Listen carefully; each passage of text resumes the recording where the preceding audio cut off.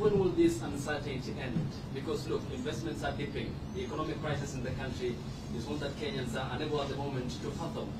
Investors can't have the heart to invest again in the country, and it's staining our reputation amongst the community of nations. Just when will the political establishment understand the need for sanity and stability for this country to progress?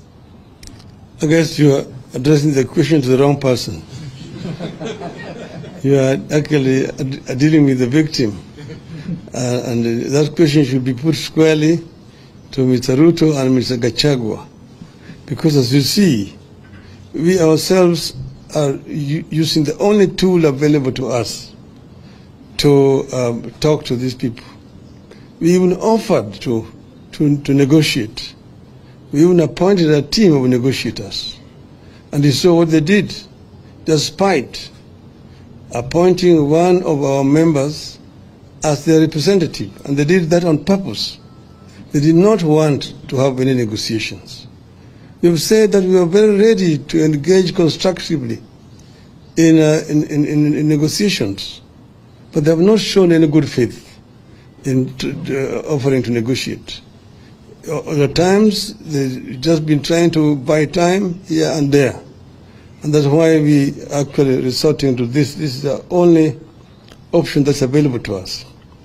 But for your information also, and for the information of the media generally, we have received very credible information that they are again planning tomorrow to go back to the Jubilee headquarters, to invade Jubilee headquarters with goons, to try to take it over. On the one hand, Mr. Ruto has been saying that he wants to see a strong opposition. That's why they've been saying that they want to create a position of a leader of opposition in parliament. At the same time, he's trying to cannibalize opposition.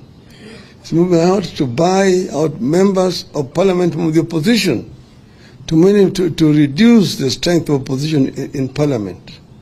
He's also trying to take over political parties in the opposition. Jubilee is a member of Azimio coalition. They're signatory to the Azimio coalition.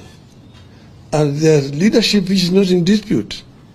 Those who try to carry out a coup in Jubilee were told by the courts that they should use internal mechanisms to resolve those problems. And according to the information that we have, Jubilee has actually called